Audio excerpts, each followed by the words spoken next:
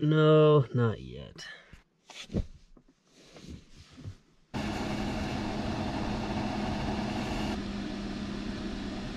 Oh, chilly this morning. It's not quite diesel heater weather yet, though. I'm here in a parking lot in the Rocky Mountains. I'm going to do a summit today. I'm going to get the fat bike out for this one as well. But before I go, I got to take care of business here in the van. I'm going to get the Crockpot out, make up some enchiladas. Because this is easily the fanciest gourmet cooking show on YouTube, I know you guys are expecting nothing but the best out of the back of a minivan. I decided not to bother downloading the recipe. I just forgot about that, left it there. But I did get all the ingredients. How hard could it be? I'm going to cook up the ground beef first, then mix in everything. I got some cilantro, salsa, black beans. I'll have to do some extreme bean rinsing this morning in the creek and probably again tonight after this hike. And I got some onion, green pepper, corn, a jalapeno, and some tortillas. I'll just have to layer everything up in the crock pot. And I know you guys just love my pronunciation on everything.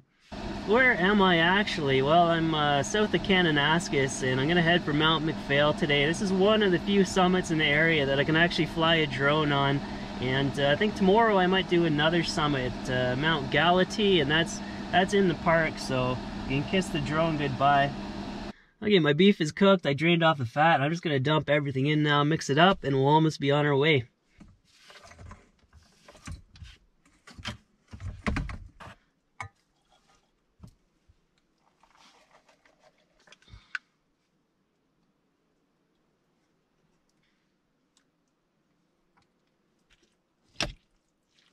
I'm not going to add any extra spices or seasonings to that. I think that sauce had it all. So now I'm just going to layer it all up in here like a enchilada lasagna.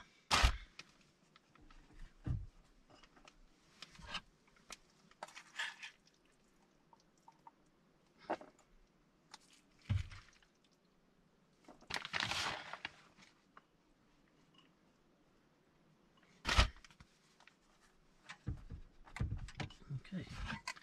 This will be the last layer on here.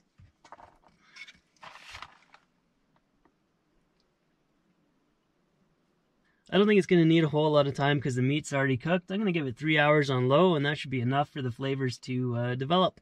Alright, I'm going to head out now. I don't know how far I'll be able to ride my bike on this one, but there's only one way to find out. And I still don't have a phone. I'm going to bring along my tablet, though. It's got built-in GPS, and it should help me out a wee bit.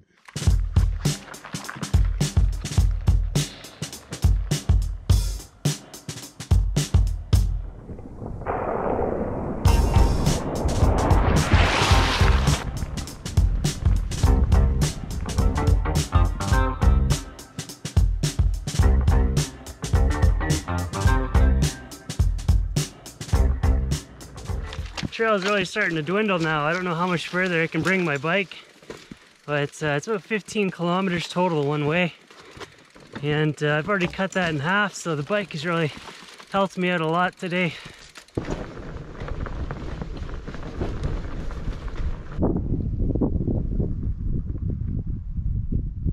I think these are soap berries, and the bears really like them, but they taste like their name, and they must be really high in fiber too.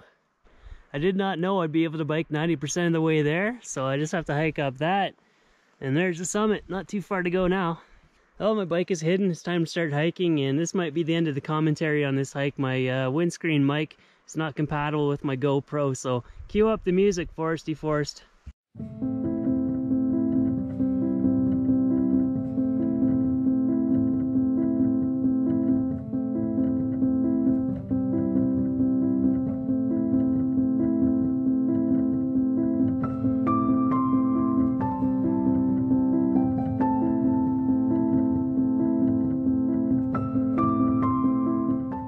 Got some brief shelter from the wind here. You can see in this direction, that's part of the GDMBR. It leads down to Elkford and Sparwood. Lots of coal mining in that area. Then in that direction, it leads over Elk Pass and all the way up to Banff.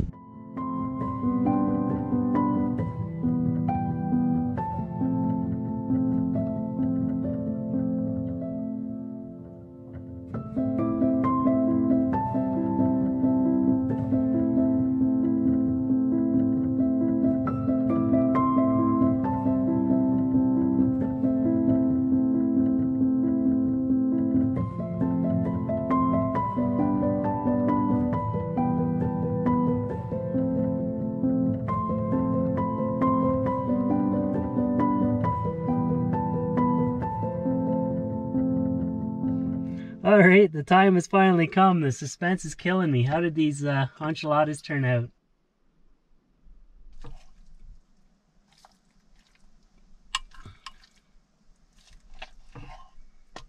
I think this recipe's a big hit. I'd do it again. I really like the sauce and everything. It's great.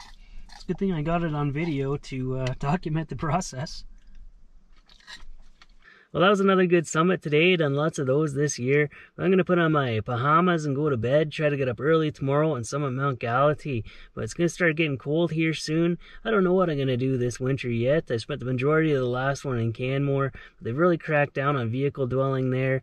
And it's not much better to the west in Squamish, Pemberton, Lillooet area. But maybe I'll just keep driving around like I have been. I was thinking it would be nice to go down to the States and visit Death Valley and all that. But who knows if that's going to be an option in this current situation that we're in.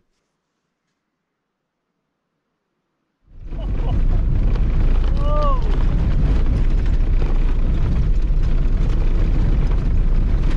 Cold crockpot leftovers, the breakfast of champions.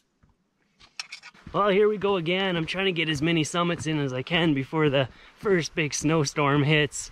All it takes is one big dump and a lot of these routes become inaccessible for the year. I did hike this area last winter though. I did the Fortress Summit. So if you want to see what this area looks like under all the snow cover, you can take a look at that video. It looks like it's going to be a good day. I can already hear the wind blowing though, so I might have to cue up that music again.